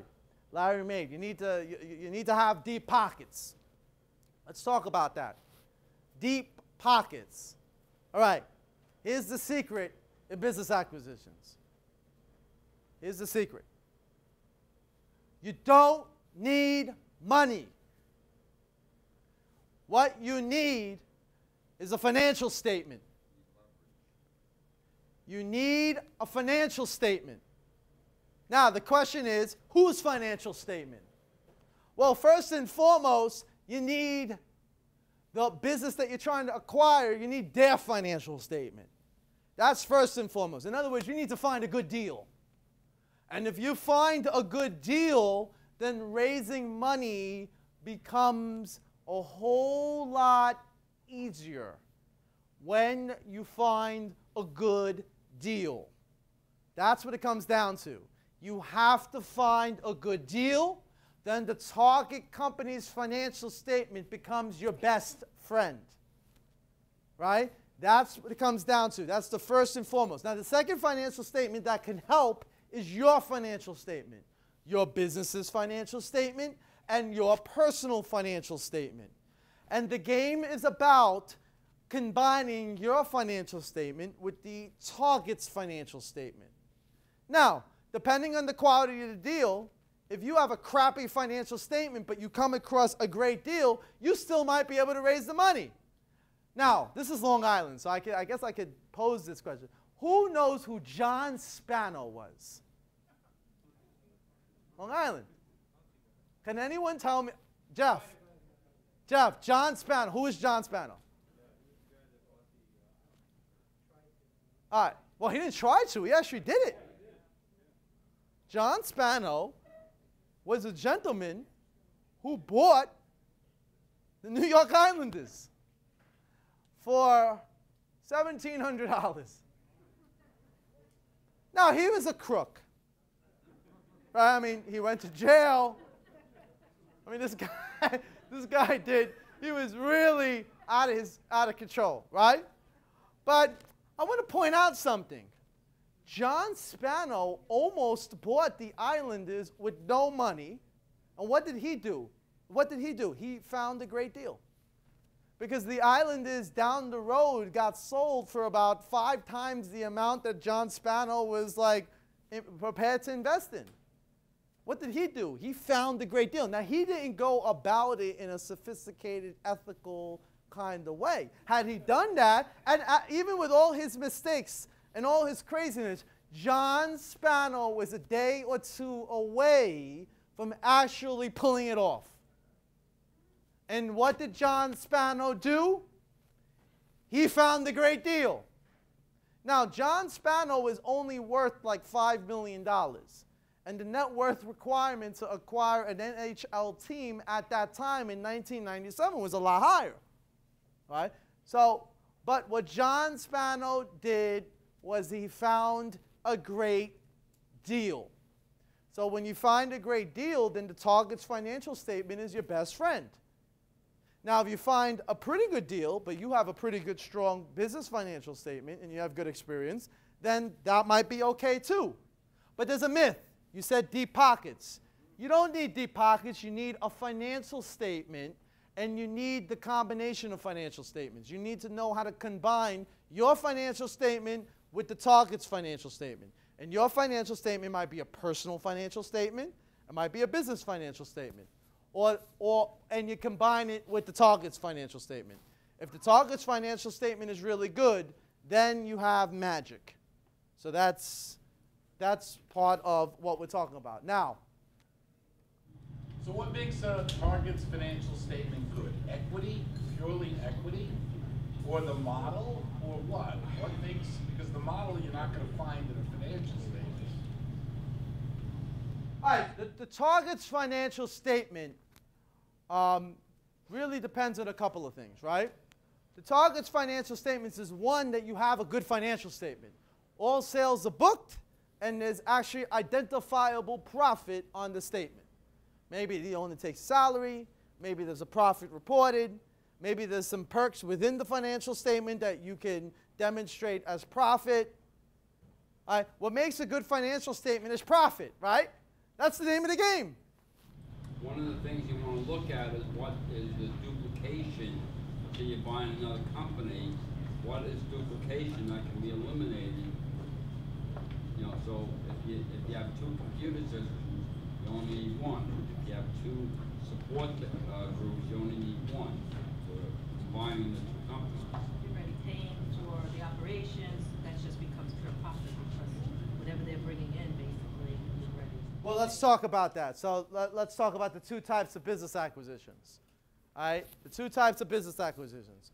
The first type of business acquisition was what we call a fold-in business acquisition. A fold-in business acquisition is when you find a business and independently it's not profitable. So as an independent entity, it's not a profitable entity. But because you have a business and you have staff and you have a facility and you have infrastructure, you could acquire that company and suck it in. And what the term of art is fold it in. And oftentimes, this fold-in transaction, the owners are struggling independently because they're not really good business operators. But what they're really typically good at is they're good at sales. So they have accounts, and they have clients, and they have relationships. So if you suck those relationships in, then you can suck them in. You could fold them in. And the acquirer could make more profit with the acquisition. And the good thing is, usually the financing for these kinds of acquisition is not from you, it's from the owner. Because typically, because the owner is not profitable, you can work out terms with the owner and get financing from the owner. Or you can make the owner, you could give the owner a payout on his book of business over time. So from a capital raising standpoint, you got the business for no money, right? And you were able to grow your company. Now, we have a client here that we've worked with in the past called Corporate Coffee Systems. Corporate Coffee Systems, I believe, is the third largest coffee distribution firm in the tri-state area. It's pretty substantial. Actually, the largest is one of the key sales managers of the largest one is in one of Ellen's groups in Manhattan. We're very familiar with the coffee distribution business. And what's amazing with this fella, his name is David Henschel. And in fact, Marty did some work with him as well, represented him as an attorney. And this gentleman is very interested. He did 25 business acquisitions. 25. And he did, most of them were fold-in transactions, where the owner was not that profitable, and he was able to buy the business without putting out any money or very little money to get that book of business. So he would buy a business that he's doing maybe 30, 40 million in sales. The target is doing $1 million in sales. And with one deal, he increases the sales of his business by $1 million. One deal. And he didn't have to lay out any money. And all that $1 million, what happened was the owner became his salesperson. And all that money flowed down to the bottom line. It was a very interesting model. He did this 25 times. And that was one of his major growth strategies. Now, he had sales personnel. He had a marketing strategy. He had all that in place, too. But he constantly put together these fold-in acquisitions. That was a major growth strategy. Now, the second part, if you go to the previous one, the second one is called what we call a standalone acquisition. Now, a standalone acquisition is a business that's profitable. It's really profitable. In fact, independently, it might be producing $300,000, $500,000, $1 million, $2 million, $3 million in profit, right? And independently, it's a profitable entity. So if you're going to acquire that company, right, you're going to pay a multiple of that earnings. So if it's making $1 million or $800,000, you're going to pay 3-4 times earnings for that business. Now, if you're in that business, and maybe you're not in that business, but if you're in that business, the question becomes, as you stated, Larry, well, I need money. Well, maybe so, maybe not. Because if you're doing $3 million in sales, and what you're trying to buy is doing $5 million in sales, all right, $3 million in sale company, let's just say you're a payroll company. You do $3 million in sales, acquisition, $5 million in sales.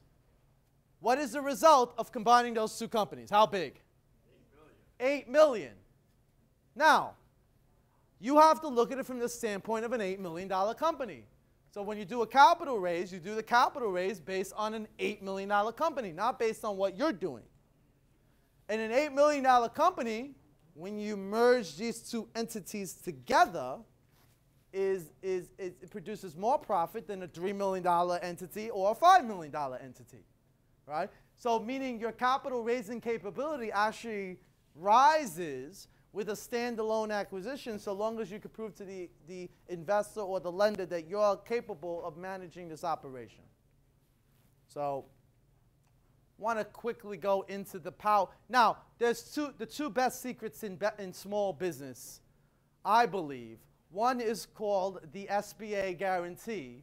The other is called Regulation D. we'll talk about both. The SBA guarantee, right? And this is something that Brian, because Capital One is a preferred SBA lender. The SBA guarantee enables you to make business acquisitions, right? And what the SBA does is they guarantee 75% to 80%, depending on the loan, of the loan.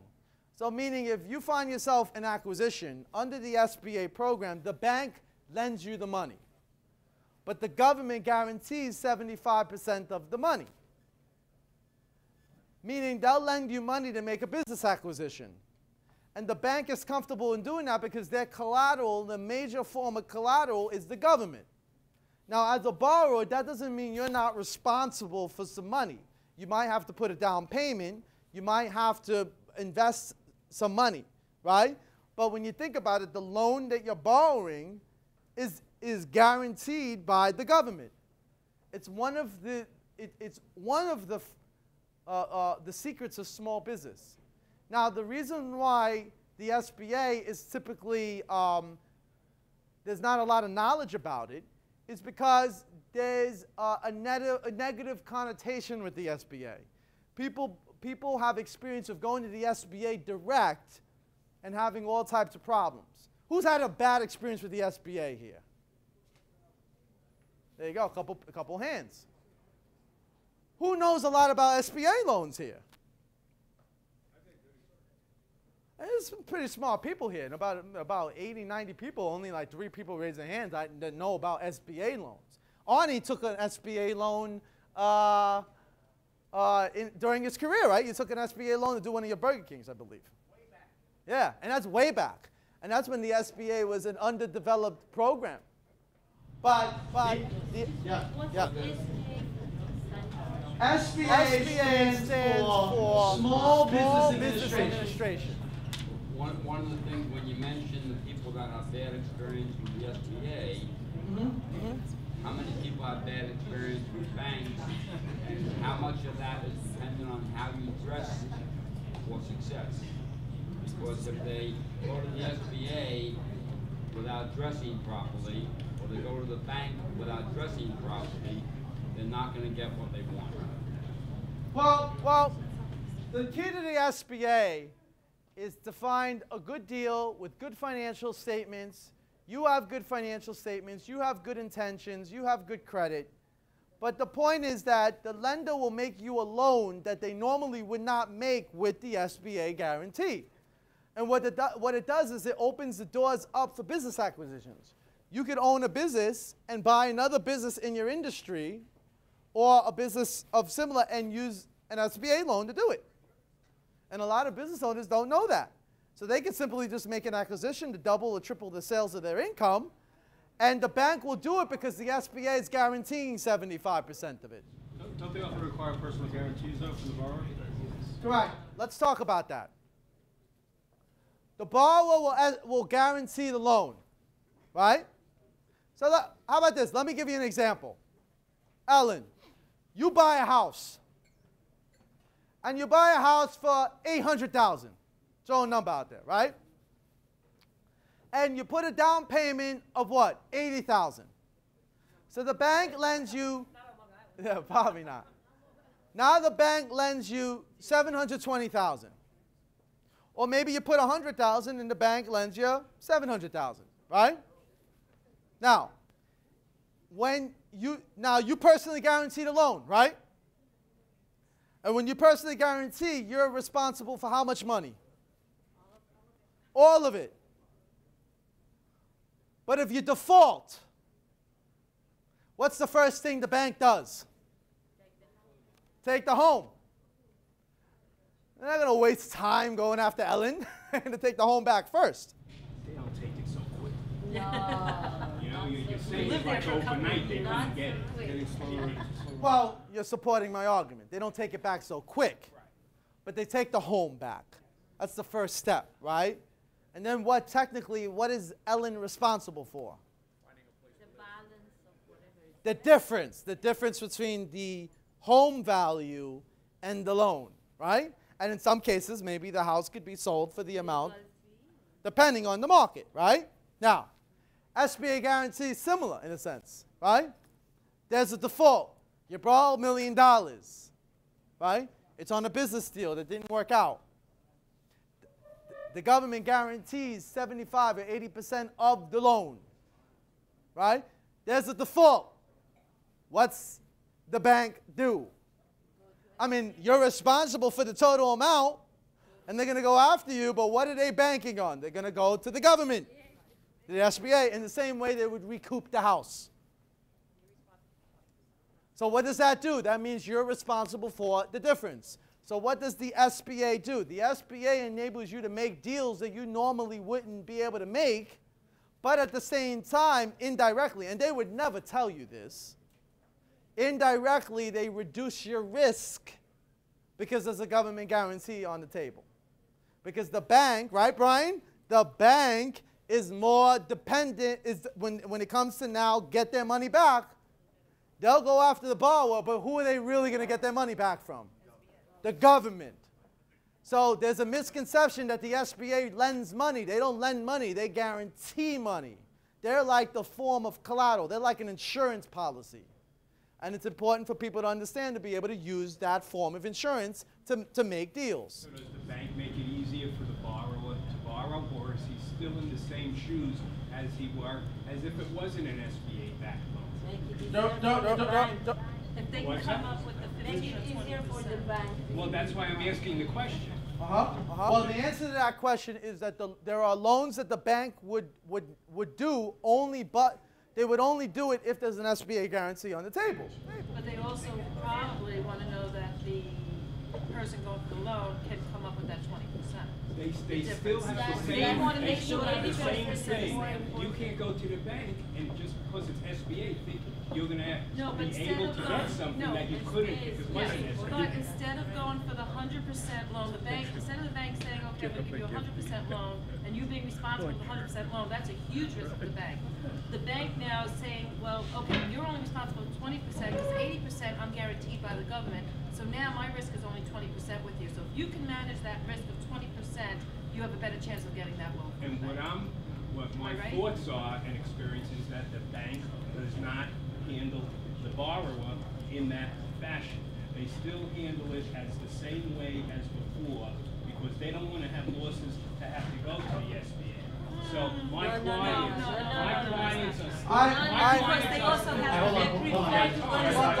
Hold on. I'm not an underwriter, but this is a big part of what we do. So if the business isn't cash flowing enough to support a loan, the SBA will provide that guarantee or the collateral to make sure that we can do it. So it makes it a hell of a lot easier. So, but to Gary's point, you still need to have good credit. There's a lot of due diligence that's done on behalf of us being a preferred lender for the SBA. We still have underwriting guidelines that we have to follow. So you might have to jump through a couple of extra hoops, but we will provide the loan more likely than not if the cash flow is not there. Exactly. As long as it's backed with price. Does the SBA go after the guarantor for the 80%? Yes. Yes. What's the requirement of SBA? Is there any requirement from SBA? All right. Let me try to answer this question. All right. Hold up. Let me answer this question. When I said raising money and finding a deal, what do you have to do first? Is find what? A good deal. Meaning a good business with good cash flow, and that helps, right? And then, right, what you have a borrower and there's financial statements that they have, right? The personal financial statement and their business financial statement and their credit and their experience. So in a deal, in a business acquisition, you're combining the two. And with the SBA, there's a mechanism in which lenders will be a little bit more aggressive in a business acquisition situation because there's a government guarantee involved, meaning 75% of the loan is guaranteed by the government, meaning there's collateral on the deal. What if there's a government shutdown? That would never happen. You've answered your question. Let's go to that. Hey, Brian, let's go to the next one. So, What's the point here? Find a good deal, the money will follow. John Spano got a great deal, the money will follow. Huh? SBA? Well, Sam, you might know this. What's the SBA limits? In terms of what? Depending on the lender, it could be up to $6 million, $3 million, $6 million with property, $3 million without property. So it goes, if it's higher, that goes to extra. Wouldn't Brian know better? If it's higher than that, then you're gonna go to extra bank. If it's higher than bank? that, then the seller better be the mortgage holder. There's so many, guys, there's so many There's no other different. bank after that. Oh, we got Tom over here. Tom. After Geez, 6 Tom, million, good there is point. no other bank. Tom's, All right, Tom. All right, Tom. Yeah, thank you. The limit was raised about a year ago from 1.2 million to 5 million for each program, the 7A program or the 504 program. Okay? As briefly discussed before, the whole purpose of the SBA is to induce the banks to make loans that they wouldn't normally make to promote economic growth. Okay? Being that, their underwriting criteria, as I went through a couple earlier in my presentation, is a less stringent than a bank's conventional underwriting. Their debt service coverage requirements are lower. Their equity requirements are different. Under a 7A, let's say the purchaser of another business doesn't have much equity. If the seller is willing to subordinate notes for 24 months, that can be treated like equity. 24 months? 24 months. The 7A is what, a small business? 7A is a small one. The SBA has two major programs. The 7A, which is a guarantee program, and the other one is a 504, which is used for real estate acquisition, where the bank's in it for the first 50%, SBA is in it for the second 40%, and then the buyer for 10%. Okay? Did they both go to 5 million? They both go to 5 million. Now, theoretically, you could finance a property for $10 million using the 504 with the SBA in it for 5 and the bank in it for 5. So you're telling me you can get 100% financing on a property? No, I said 90. 50 bank, 40 SBA, Oh, I'm sorry, I thought you said 10% the owner. Right. 10% equity. Yeah, On so an 90% income-producing property? Sorry? That would have to be in... It's only on owner-occupied real estate, and they have to occupy at least 51% of the property. 51%. It's based on appraised value. Everything's on Everything's appraised. appraised. Everything's appraised. Thank almost that. By the way, the key here is the business is appraised. See, a lot of people stop at the real estate, forgetting that the fact that the business has to be appraised. The business must be appraised. The problem is that most people overvalue the business deeply, dramatically, and it affects the deal completely. This notion of you know, what Julio's been discussing, that the government guarantees. Everybody's heard of a government-backed security, correct? Yeah. That's exactly what an SBA loan is. The problem is Capital One won't sell it on the secondary market because one doesn't exist, plus you couldn't get a better return anyway. Well, actually, that is true. Some banks make these, or non-bank financial institutions make these loans and sell them off on the secondary market. Banks aren't making a lot of deposits nowadays, so they tend to hold the paper. Generally speaking, large banks like us do tend to hold the paper. I'm sorry, what bank are you? Capital One. We're hosting it. Yeah, we're hosting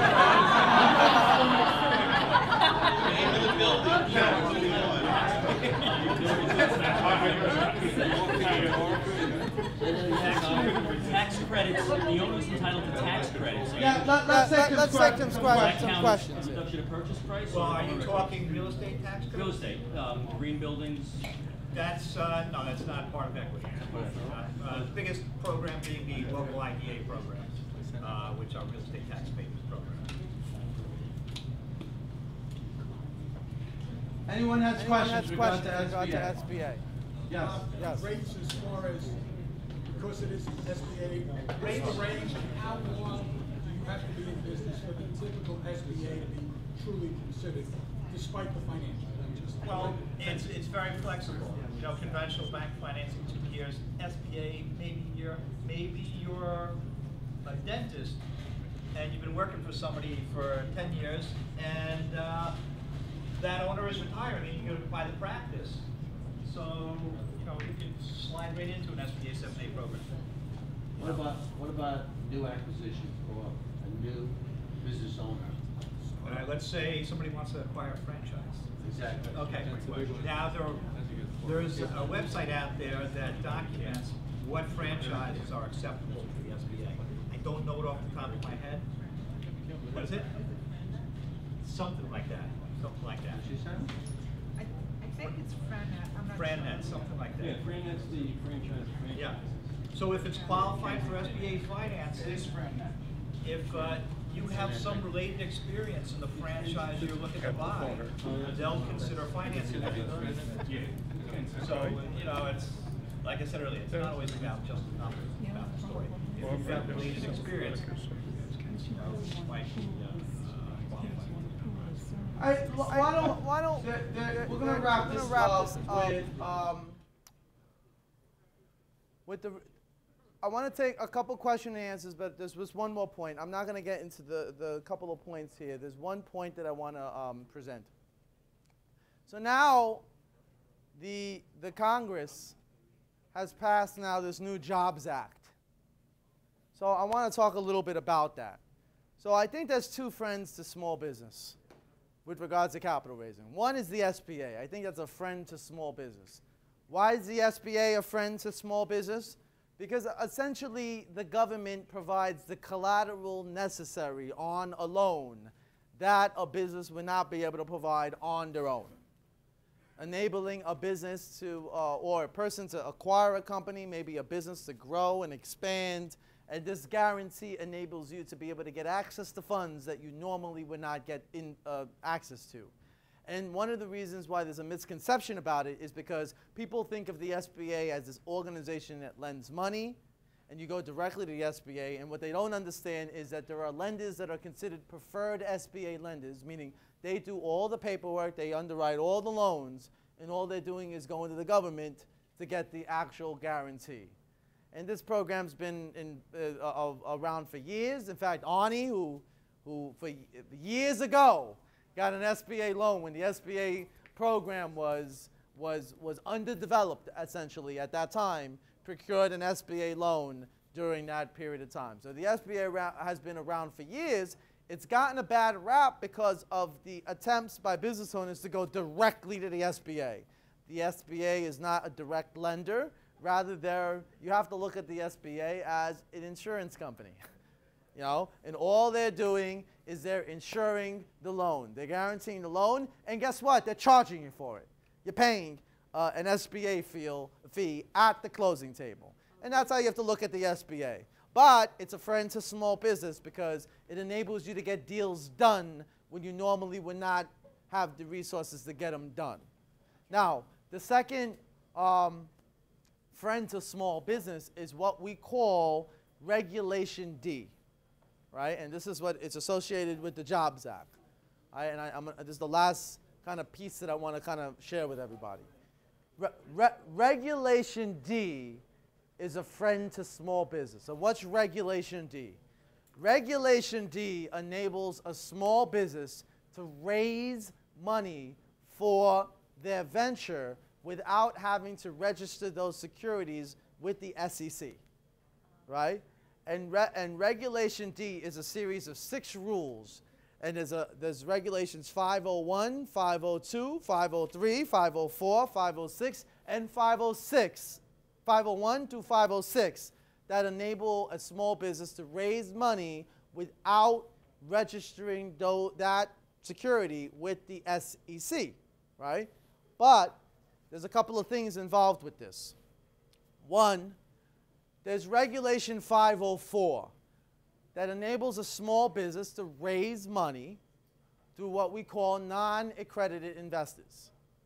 And you could raise up to $1 million from non-accredited investors or accredited investors, it doesn't matter who, you could raise up to $1 million, and you essentially could give the investor a piece of paper.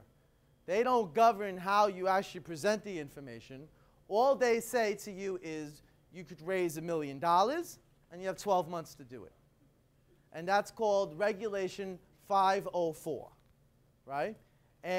But the problem with 504 is that you can't solicit investors, right? You can't solicit. You only could talk to people that you had a prior relationship with. Now, the second part of the Jobs Act is what we called Regulation 506.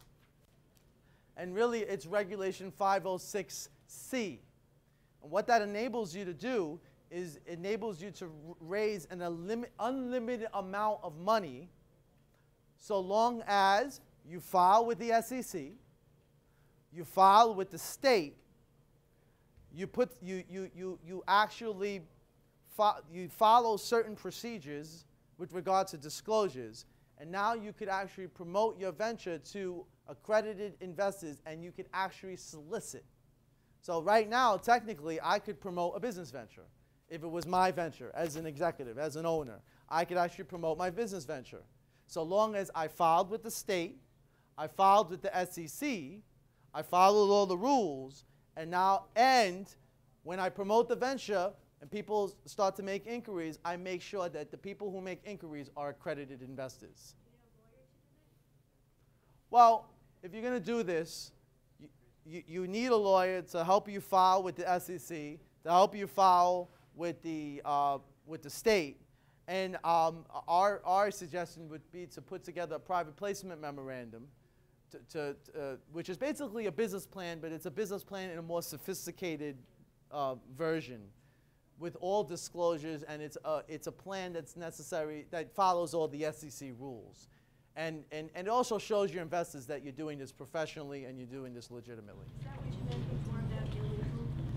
Yeah, well, a lot of businesses are promoting their businesses illegally because they promote their companies without filing with the state, without filing with SEC, and sometimes they promote the opportunity and they solicit without finding out whether they fall within these exceptions. I'm wondering if anybody in the audience ever invested in something like that and got burned. Want to invest with Bernie? No. Well, oftentimes, if you invest in a company and they weren't filed, you see what happens is most companies who are raising money, if you raise money, even under Regulation 504, which enables you to raise up to $1 million of non-accredited investors. I mean, I could raise money from anyone, right? I still have to file with my state. And most states, like New York, is what we call a pre-filing state, meaning you can't talk to a citizen in New York without being filed. And usually there's filing fees you have to put up with the state in order to promote your investment. And then with regard to an actual memorandum, the problem is if you just do it with a business plan, the other side could claim that you didn't disclose certain things to them. And the only way to prove that you went about disclosing is by doing about it the legitimate way, by putting together a private placement memorandum. So when I say most businesses raise money by breaking the law, they do it in illegitimate ways. They do it by trying to solicit investors when they shouldn't, and they do it by not filing with the SEC, the state, or in some cases the SEC if they're trying to raise amount of money beyond $1 million. What's the limitation of this money? What's the limit? In terms of what? In terms of what? How much? Well, depending on where you file with. If you file with Regulation D 506, you could raise an unlimited amount of money. Regulation D. Regulation D 506B enables you to raise an unlimited amount of money. What you have to do is B. Regulation D 506B enables you to raise an unlimited amount of money, right? And they allow you to raise up to 35 investors could be non-accredited. and then the rest has to be accredited. Unlimited amount of money. But what you have to do is you have to file with the SEC, you have to file with the state, and you have to provide certain disclosures to the non-accredited investors. So what's the difference between B and C? What C enables you to do is promote your investment opportunity, right? And enables you to solicit. So in other words, you can now solicit and promote your investment opportunity, but you must stick to accredited investors strictly. So for instance, at this forum, if I wanted people to invest in BizGro, so long as I'm filed with the state, and so long as I'm filed with the SEC, I could actually have a slide and actually try to raise money for BizGro, right? But I have to be filed with the state, I have to be filed with the SEC, and if someone makes an inquiry and tries to interface with me to learn more about the opportunity, then I have to make sure and take measures to make sure that they're an accredited investor, meaning they have a net worth of $1 million or more, or 200,000 plus in income. Two questions. One is, what's the corporate structure you would have to go for that? And what would be the cost legal fees to go with that lawyer to be able to do the filing with the state and the SEC? What's that startup? Well, the problem is if you want to go for an unlimited amount of cash, which is 506C, and raise money, right, in that fashion by soliciting, it could cost between $20,000 and $40,000 in legal fees to put the private placement memorandum together. There's also going to be a cost with the state, and there's going to be a filing fee with the SEC. And the corporate structure would be, it's not going to be such after S corporation. No, it's going to be a corporation. C corp. If you use one of these exemptions, aren't you limited in your follow-up capital raises on some occurrences that, if you use one of these and then you want to raise more money, aren't you more limited? Well, 506 enables you to raise an unlimited amount of money. Let's say you use one of the others and you want to get more. Well, if you use 504, that limits you to $1 million. For non-credited investors. Unless you want to go to a crowdfunding site and stick to accredited investors. When you go through this process with the 504 or the 506, are you then a public company as far as 10K and 10Q filings? You're not a public company. You're not a public company. You're not. But if you're trying to raise over $500,000, you must do it with audited financial statements. If it's 500,000 or less, it should be office certified for financial statements. When you said you could just solicit here, you said before you have a relationship with the people, then you don't have to. You can't solicit to require a relationship. I know of a company that does a network marketing company, financial services space, that went to their network marketing people and raised like $2 million, knowing they weren't accredited, just signed promissory notes. That's bad. That's bad. There's something wrong with that, is there? First of all, the SEC only allows you to raise up to $1 million under Regulation 504 if you're going to focus on accredited investors. Okay? Okay.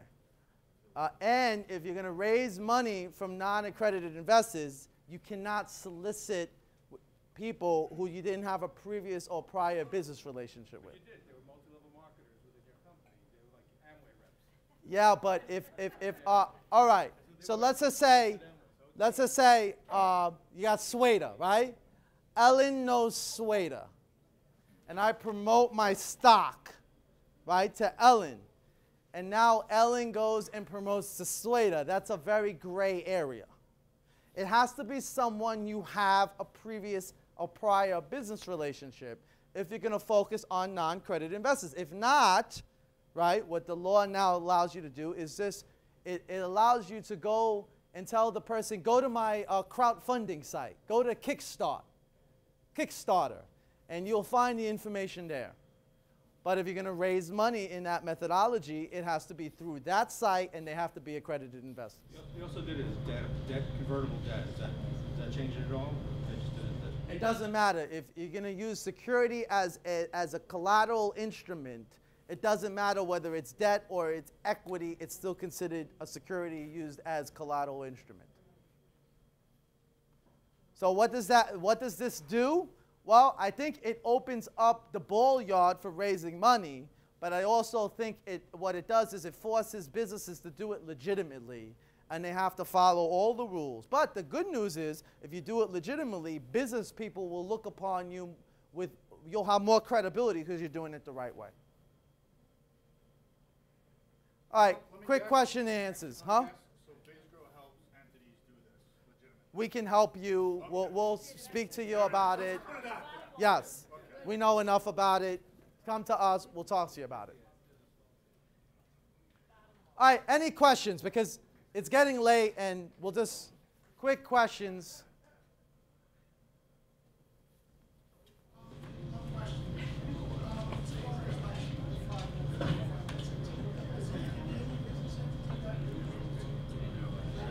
He's asking if it's any business entity that can apply for the 501 and 506 under your... Any business could raise money under a 504, a 505, or a 506. Any business. Well, 501, 2, and 3, it just describes what the definition of accredited investor is, or if it's 504, 505. All this is, by the way, on the SEC.gov website. You get the latest rules. Now, one last thing. I don't know if there was a slide here for it. So here it is. This is what BizGro is doing. In the upcoming months, we are going to actually start operating an e-commerce site called BizGro University. And what BizGro University does is it'll give access to business people, their advisors, to information, to e-books, to training, to reports, to blogs, and it'll probably be done on a subscription basis. But what it does is it enables us to actually communicate with our community about things like Regulation D. We want to be able to educate the business community and bring forth materials that will enable you to be a better business person or a better advisor. And I just want you to be on the lookout for that. We will be launching that probably early next year. And I thank everybody for attending this seminar. And I appreciate everyone's support. Some of you have gone to some of our past events. And we're doing another event in Manhattan November 12th. And be on the lookout for that.